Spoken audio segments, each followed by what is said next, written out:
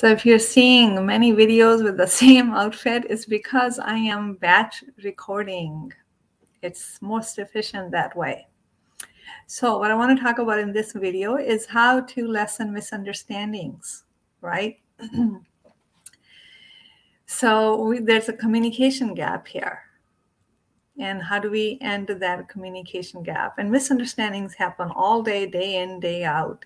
And most of them we ignore because we may not be interacting with that person again, but we end up feeling something bad or something incorrect about somebody. So, when you become very conscious, even the smallest, tiniest thing will show up like a really sore point and something that'll bug you that you want to kind of clean up. So if you are kind of feeling bad about something another person did and your family member, and the first thing not to do is not to assume things. Many times our own biases, our own judgments towards that person, we assume the worst, right? We really have to move into the habit of assuming the best. And one of the ways to clear the misunderstanding is to communicate. Whatever we communicate never hurts us. Actually, what comes in the way is that which we do not talk about. So how do we communicate? Do we go talk to them? We can mirror. We can say, this is what I understood. Is that what you meant?